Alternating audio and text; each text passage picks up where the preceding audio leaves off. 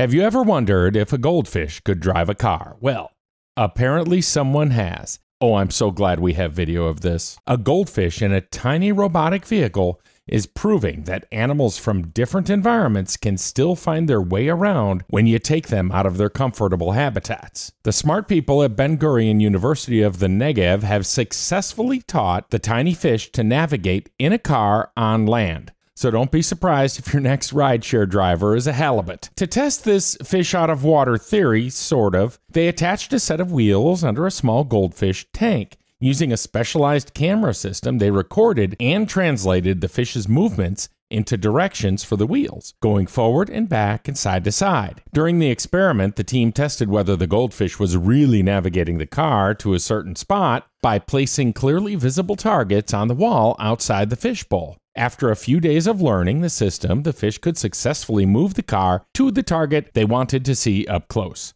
And just like my wife, the fish even showed an ability to recover and get back on track after bumping into a wall. See, the fish didn't even have to stop for directions either. I'm vindicated, although I'm pretty sure that was not the point of the study. A PhD student in the Life Sciences Department in the Faculty of Natural Sciences, or goldfish expert, said, quote, "The study hints that navigational ability is universal rather than specific to the environment. Second, it shows that goldfish have the cognitive ability to learn a complex task in an environment completely unlike the one they evolved in." Next week, can porpoises learn to fly a 747? Just kidding, but really, am I? Find more on this and other studies at studyfinds.org.